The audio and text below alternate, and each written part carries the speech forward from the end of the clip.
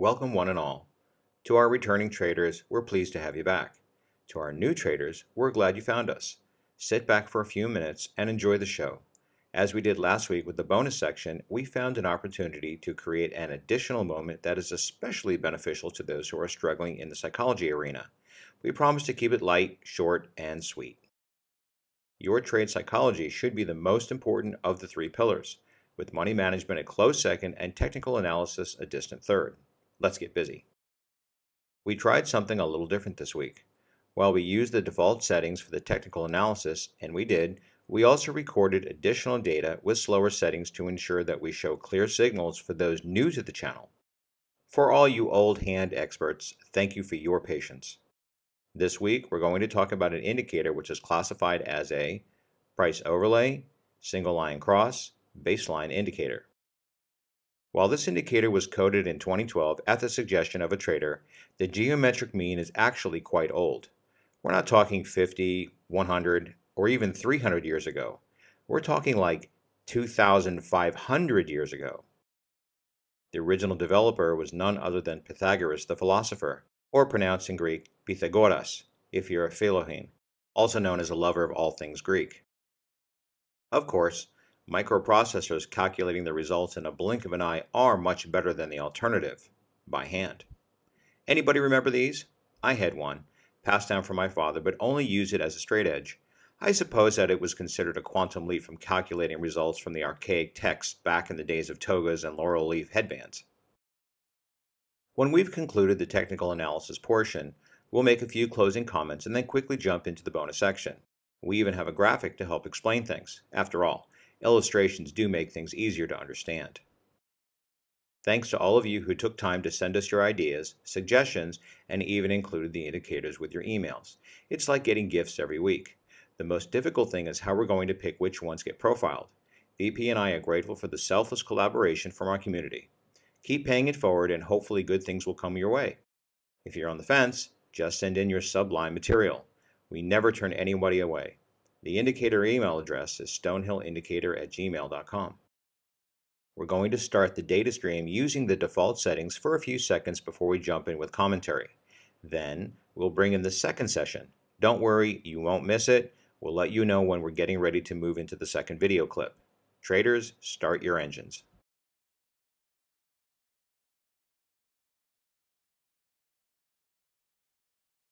Alrighty then. Let's pause at this first short signal after that long period of virtually zero market volatility and see where that sleepy price action goes.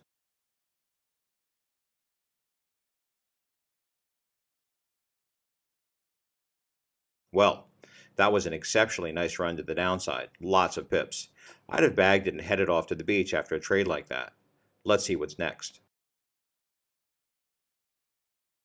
Okay, a small trade with a few pips for your pocket. We'll take it. We've got a short signal next. What will the market give us?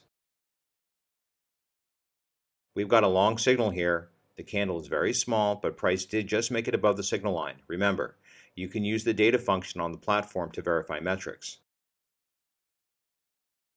A small run, maybe a few pips depending on your algorithm. Now a short. Price action is a bit flat, which affected this last trade. Small loss, no matter. Record it and move on.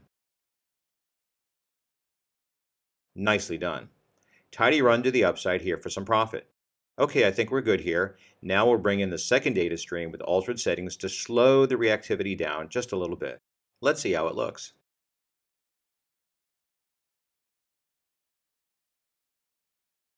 We'll kick it off from this point.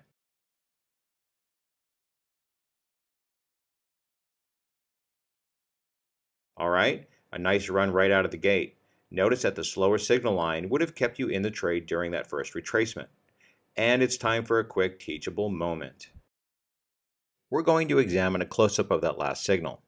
In the first image, we notice that the red candle appeared to cross and close above price. Remember that in a bear candle, the top of the body represents the open and the bottom of the body represents the close. So in this instance, price did pierce the signal line, but then returned and closed below. So there was no signal. The next candle is called a doji. This is a situation where the open, high, low, and close are the same value, or close to it. In this case, it was on the signal line. No signal here. Had it occurred above the line, then it would have been a long signal.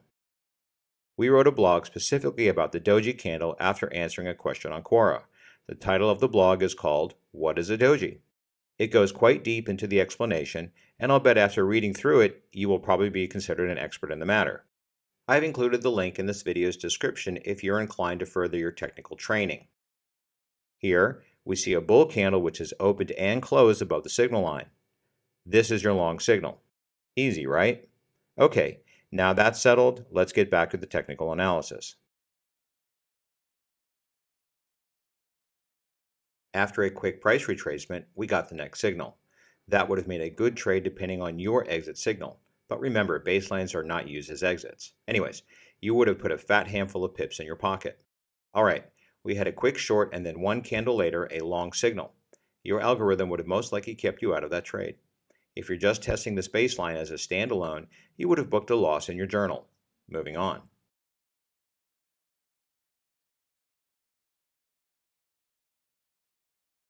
A nice run up there. Did you notice the touch and go in the middle of the run? Price touched, but did not cross and close below the baseline, so you would have kept that trade open for recording purposes. Besides, your exit indicator would have probably kept you in for the continued run up. Let's let it run out for a few more seconds, and then we'll reflect on what we saw.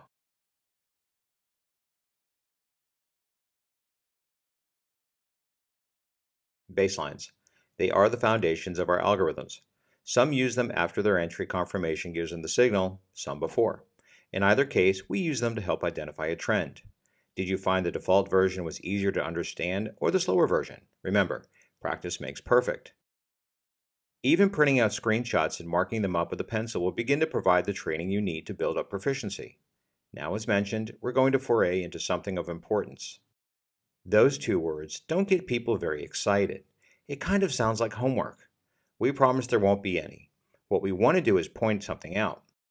It's kind of a big something that can affect your entire way of trading, no matter what market. Ready? Trading should be boring. That's it. I'm guessing you need a little clarification, and that's a fair request. Okay then, here we go. When many of us started trading, there is usually an inherent rush of emotions as we open and close trades. Elation when we profit and misery when we lose. It's all very normal. However, it can greatly affect our ability to make sane decisions and affect the health of your account. I won't go down that road in this video, but there are blogs on the Stonehill Forex website which do. The takeaway from trading should be boring statement is an image we want to share and explain how it should be burned into your headspace when you are actively trading, whether demo or live, with money at risk. We constantly use the term algorithm. What is it? In simple terms, it is a process which follows a particular set of instructions dictated by binary outcomes such as yes, no, true, false, and using three operatives, and, or, not. Let's take a look at what an algorithm looks like as a picture. There's really nothing complicated. A series of actions represented by rectangles which are connected by binary decisions, yes or no. Imagine this is your algorithm by substituting your favorite baseline, confirmation indicators, and the rest of it into those rectangles. To traverse from one step to the next, it comes down to making a simple decision based on the quantitative results of each step. Simply stated, if step 1 is true, then go to step 2. If step 1 is false, then no trade. From step 2 to the ultimate step of opening your trade, follow the same logic. There is no emotion in those rectangles, only in your head and in your heart. Make your own diagram on paper and pencil in what you use in your own trading. Make the necessary notes of the trade and whatever you feel is important. Attach it to your trading log and review it. Over time, the mechanics of physically using this tool to help you keep emotion out of your trading will begin to subside as you go through this process over and over. This is how the truly profitable traders become what they are. Trading is just a series of business decisions, nothing more, nothing less. And, as a check mark on the plus side, you suffer a lot less in a losing trade. Is it okay to still celebrate when you win? Absolutely. I do. It's a brief mental high five, a small smile, and a pat on the back. Then it's back to business. Trading psychology is the foremost skill you need to master. It can also be the most challenging. The best thing is that you can control how quickly you master it. Go get it. And that winds up the bonus educational moment. We hope it brought a level of awareness into your conscious stream to help you overcome one of the most difficult parts of trading. For next week, VP and I discussed our next choice, and we'll be profiling a confirmation indicator, a little bit of an odd one, so continue hanging out with us. Let's resume the show. After watching this video and reading through the blog for additional information, head on over to the resource page where you can download the indicator for free. Once it's installed on your platform, try it for yourself and see how it does on whatever market you're looking at. That's the fun stuff. The link to the library is in this video's description. We received a request for specific financial advice in the past week. You guys know we can't do that. What we can do is help you through the educational lens, and we'll always do our best to steer you right, but just keep that in mind when you write to us. Questions like, should I go long, short, open, close, in a specific trade situation cannot be answered. Those are your decisions, and what we do is empower you to make those decisions. You'll be better for it at the end of the day. We can help you get there. Just head over to the Stonehill Forex website. We've got a lot of free stuff to consume at your leisure, no obligation. There is the resource page with all kinds of tools, affiliate links, blogs of every flavor, and a lavish trading opportunity with Blueberry Markets for non-US traders. Our Bright Star is the only licensed and approved trading course which teaches you the no-nonsense Forex methodology. It took us over a year and a half with VP to put it together from over 80 hours of material and shorten it down to a 10-hour, logical, self-paced course you can complete in a couple of days. Don't forget to sign up for the periodic digest we put out each month. We discuss what's on our project board, highlight indicator profiles, trading items of interest, and everything the trader needs to know. We have one coming up shortly, so watch for that in your inbox if you've signed up. Speaking of signing up, you can sign up right on the website from any of the blog pages, or just click on the email list tab at the top of the page on our website. If you want to get last month's digest, email Dan at Stonehill Forex with the title, Latest Digest Please, in the subject line. You'll have it within 24 hours. We're also on Facebook answering all kinds of Forex questions on Quora, and of course generating more helpful YouTube videos on our channel. Go to the website. We think you'll find something helpful there. Our only goal is to make you a better trader.